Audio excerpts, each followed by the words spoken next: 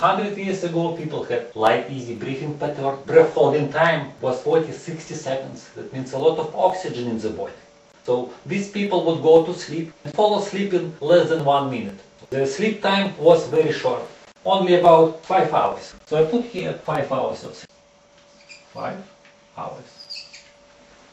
Sleep was very efficient. People did not wake up at night, and when they woke up in the morning, they had breath holding time that was higher than before. So when people are healthy, their breath holding time in the morning is better. They feel great in the morning. They are refreshed. They are full of energy. They don't need coffee or sugar to boost their energy up. Now, that was the case 100 years ago. If we think about modern people, breath holding time, index of oxygenation is less. About 20-25 in healthy people. In sick people, it's even less. So, what happens with the sleep right now? People right now on the West sleep about 7.5 hours. So I put here 7.5 hours. And when they go to sleep, they spend maybe 5, 10, 15 minutes to fall asleep. Because they have thoughts. What happens next? They can wake up at night. And what happens always with virtually all people, that in the morning breath holding time is less. They have problems in the morning. Breath holding time is short and people experience various symptoms. Maybe nose is blocked, maybe they have headache, depression, various negative moods. Now we can ask how it is possible that people, just because of heavy breathing, quality of sleep is not as good as before. Well, we need to ask another question. Why do we need sleep?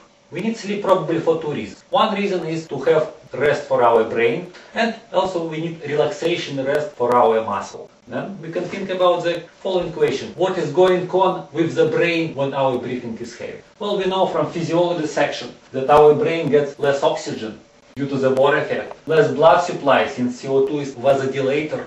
So less oxygen, less blood supply, perfusion of the brain. In addition to that, brain has so-called spontaneous and asynchronous firing. That means all of the time there are certain areas of the brain which can get excited, inflamed in a way, and they produce their own signals, interfering with normal work of our nervous system. So it makes sense then that sick people, they process much more information during the day. It's not only reality they need to analyze. We need to analyze also the own thinking created accidentally just due to heavy breathing. So normally then it takes more time for the brain to rest during sleep of modern man. Now what happens with muscles? Well, when people have 40-60 second breath holding time, they are naturally relaxed. They have standing posture, they like standing throughout the day, and the muscles relax. Spine is straight, shoulders are wide, chin is up. This is the normal posture. Now when people hyperventilate, since CO2 is relaxant of muscles, so we naturally adopt so-called offensive defensive or aggressive defensive posture. So we are more tense, hence we need more time to sleep. And we can observe the same tendency in severely sick people who are in hospitals, critical care, in wards of the hospital. They have about 5, 7, 10 second breath holding time. Between 0 and 10, as Russian doctors, as Dr. Buteyko was telling to us, this is a time when people fight with death. And at these moments of time, people sleep about 10, 12 hours per day.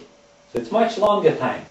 And we can ask why again, because in many cases, if we think about even severe conditions like cancer, diabetes, heart disease, and other complications of diseases, there are no pathogens which directly affect, for example, quality of sleep. So how does it work? Again, through breathing. So these sick people breathe very heavy, up to 5 times more breathing than the norm. And index of oxygenation is very short. Breath holding time is only 5 seconds. So these people sleep usually much longer, 10, 11, 12 hours or even more. Why? Because brain is overexcited, they can't focus. If they try reading, for example, a book or a paragraph from a newspaper, they cannot focus. They read the last sentence, they forget the first one. And the mind, when they go to sleep, is like a Christmas tree.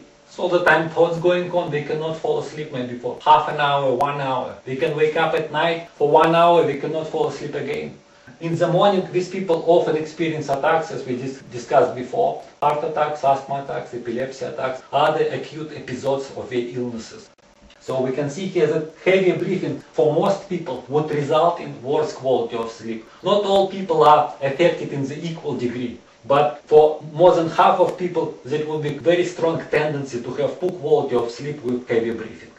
Now we can also think about exceptionally healthy people. For example, Hatha yoga masters. These people who breathe very, very light, like up here. So we have only 2 liters per minute of breathing, that means about 1% of maximum capacity. Means almost no breathing at all. But these people have 3 minutes of breath holding time. Very high time, a lot of oxygen. Now, if you are going to learn the Buteyko method, or use, for example, some other techniques, Hatha Yoga, Pranayama, and get this high breath holding time, and this type of breathing pattern, when you take small inhale, and then you have long, relaxed exhale for 5, 7, 10 seconds, you would be sleeping only, as Russian studies found, as Hatha Yoga studies found, only 2 hours. It was the norm. I found this norm when I studied Hatha Yoga books long time ago. The books were written 100, 200, 300 years ago. And they noticed already at those times that those Hatha Yoga masters who got 3 minutes breath holding time were sleeping only for 2 hours. And Russian doctors found exactly the same value. When people get up to 2-3 minutes breath holding time, Dr. Buteyko himself was an example, and he trained many doctors also to get up to there.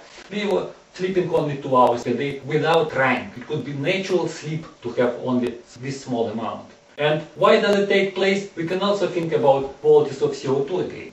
Because for this situation, when people breathe even less than the medical norm, there would be a little bit higher concentration CO2 in the body than the medical norm. Hence, what would happen? Mind would be totally focused on reality only. There would be no spontaneous or asynchronous thoughts or ideas in the mind. So the brain would be analyzing only what exists in reality. And of course, muscles would be very relaxed, because at this state, people would be able to rest just during the day, just having correct posture, reflective attitude towards the universe and what is going on around.